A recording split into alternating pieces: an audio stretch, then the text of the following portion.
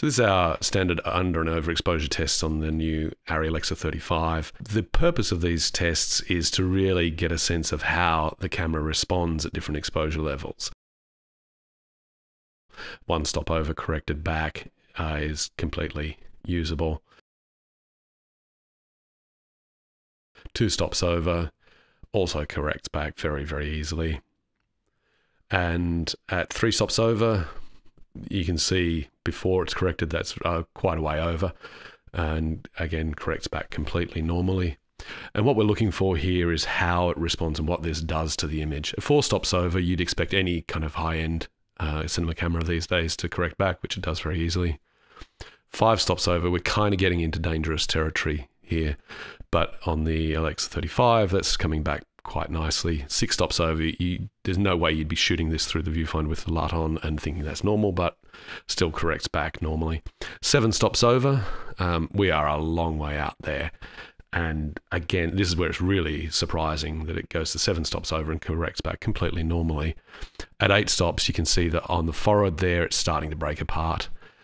And at 9 stops over, that's completely, I would say, unusable. So 7 stops over and still correcting back to normal, I think is extraordinary. And I can't think of another camera that would do that. Again, our normal exposure reference here, 1 stop under, that's going to correct back pretty easily. And so we're doing these corrections using the raw controls where possible and then pushing those further with printer lights when needed. 2 stops under, again corrects back very easily. 3 stops under is, that again, a long way under already there. And we're starting to get a little bit of noise coming in. 4 stops under, it's still a watchable image, but there's a fair bit of noise. And at 5 stops under, I think we're losing a lot of the character and contrast in the image.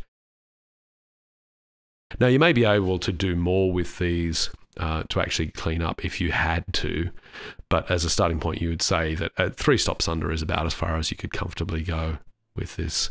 7 stops under, you know, there's very little there, and at 8 stops under, you can't see anything at all with the LUT on, and it's barely visible at all.